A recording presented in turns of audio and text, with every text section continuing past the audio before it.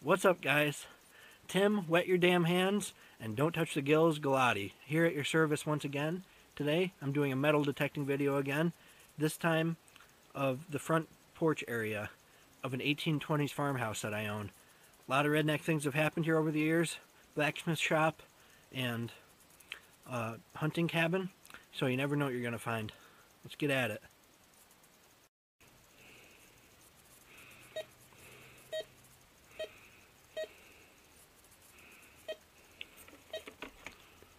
Alright, something right there.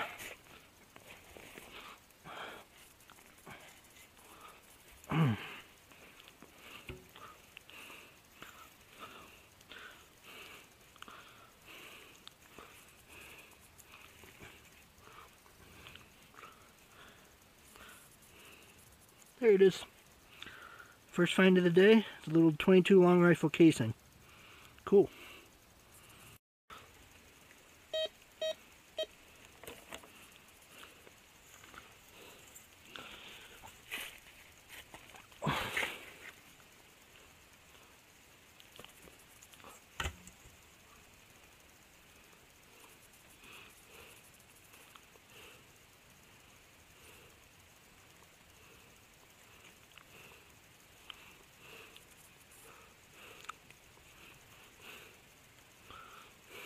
That took forever. It's an old beer can tab. That was deep and hard to find. Cool.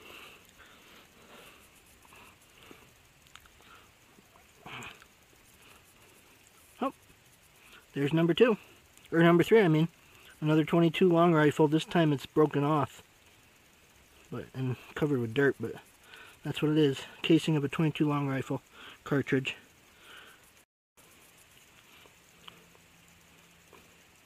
There we go. Number 4. All out of the same hole. 3 so far. 3 or 4 finds. Another beer can tab. They love their beer here.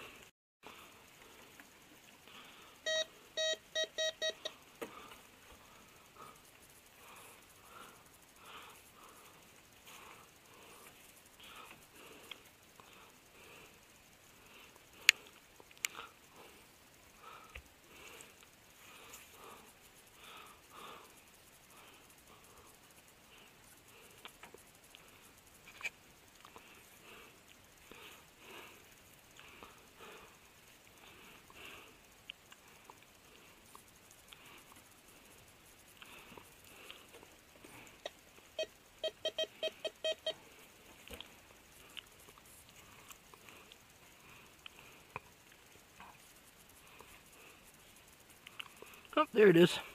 This took a while, but finally got it. What is it? Some sort of old coin or something? Can't really tell. Some sort of old coin or something similar to that. It's so muddy that I can't really make out anything about it. It doesn't really look like a normal coin. Finally found it though. There it is. That one took like 10 minutes of digging.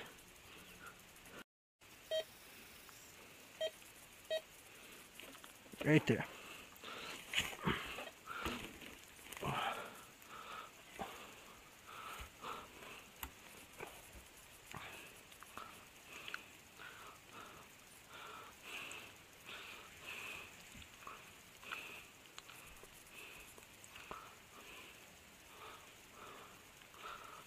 Ooh, cool. There's a nice bullet casing. Definitely a center fire rifle. I don't know if I can read the markings on it though, but definitely a center fire rifle.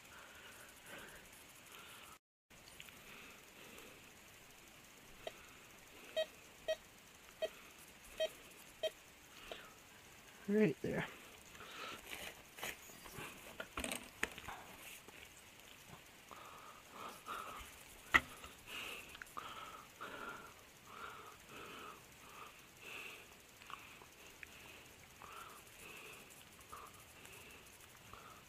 Oop, there it is. Another beer tab maybe, or something like that. Cool. Anything else in here? Alright, let's take a look at what we got this time. Here's a beer tab, old beer tab, back when beers had tabs. that came off completely. 5 beer tabs. A long rifle shell. Another long rifle shell, damaged one. Centerfire rifle shell, pretty cool. And last but not least, the most special find, a wavy, beat up, what appears to be Canadian penny maybe? I'm not really sure. Has a maple leaf on it and says 1983, I think. So that's pretty cool. So beat up I can't even read anything else on it besides that.